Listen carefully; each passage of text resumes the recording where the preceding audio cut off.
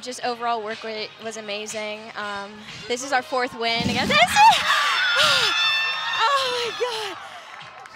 Oh my god. Oh my gosh. It's a nice bath. That's freezing. Well deserved. Yeah, that was amazing. Yeah, I'm really proud of my team. Our work rate was through the roof, so that was awesome.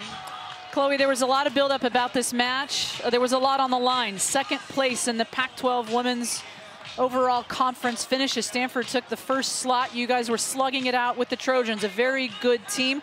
Also, seeding for the NCAA really at play here tonight. How much did you, away from your coaches, how much did you and your teammates in the locker room talk about taking care of those 2 things? I mean, we just approached this game like we approach any other game, and we knew what was on the line. So putting our all out on the field today, and we had so many people contribute to the score. So I'm really proud of everybody.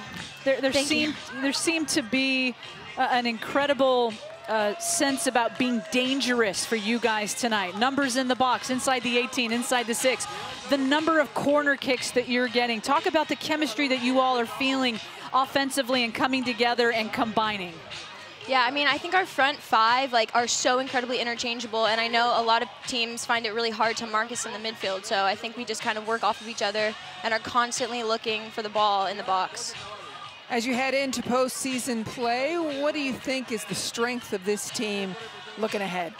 I think from the start, our bench has always been very deep, and we always are. I mean, the fight in this team is amazing.